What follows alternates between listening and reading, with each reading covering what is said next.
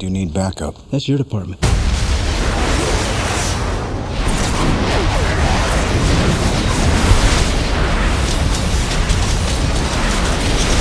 Here's my boys. I really like the role he plays in this. I like the antagonism with Robert. Is that part of the fun of getting come back? Is you know it's just going to be a lot of ball busting. Yeah, I think that's one of the things that is a lot of fun in a movie like this.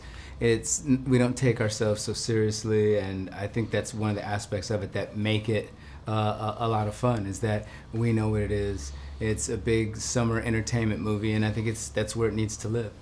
I also like that you guys get a lot of action out of the suits this time. Rhodey's carrying some guns himself this film, man. Yeah, it was a lot of fun. That was a part of it that was really cool, to be able to work with the stunt crew and do all the wire work, you know, things that I've wanted to do for a long time. So it was cool to have the opportunity to actually do that, be in an action movie and be in the action.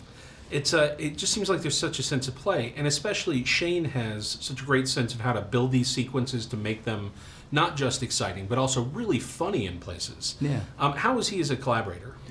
You know, very open, and many were the days, almost all of them, where prior to us shooting, we'd be in Robert's trailer, or we just find a little space off to the side of the set where Shane and Drew Pierce, who also co-wrote the film with Shane, and Robert and myself, and Steven Broussard, Kevin Feige, some complement of Marvel, would be going through the script trying to figure out, the best way to mine it for all of that stuff. And Shane wasn't ever super precious with his words. It was a blueprint, and he understood that it was a document that we had to bring to life. You and Robert faced a particular challenge in these films of wearing the armor. And I know that to some degree there's CG augmentations and things like that, but working with legacy effects, has it gotten better each time in terms of what you're actually putting on and how it responds to you as a performer? It's gotten heavier. No, I mean, look, it's, as you said, we do CGI, we do motion capture. There's a bunch of different ways that we realize these characters inside of these suits. Sometimes it's a stuntman, sometimes it's a stand-in.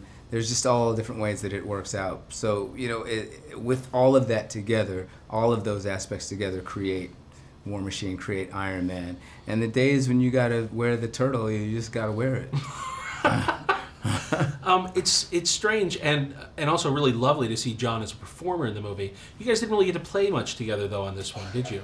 I never saw John. I saw Gwyneth, one scene. Guy and I have one scene. So it's really, there's a separate movie that you're in where it's you and Tony having the adventure. Pretty much. And then I saw the movie in London a couple days ago, and you go, oh, that's what this whole movie is. I had no idea what was happening in all those other movies. Yeah. I think that's it's interesting how clearly Shane's voice was preserved in the film.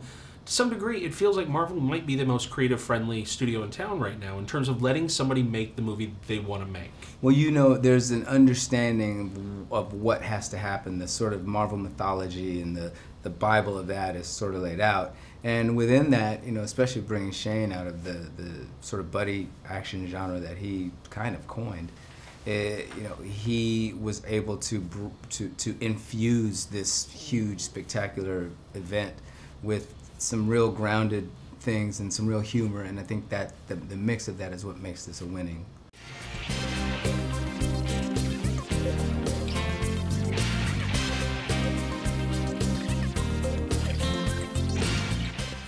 For breaking entertainment news and more, follow @HitFix on Twitter or visit hitfix.com.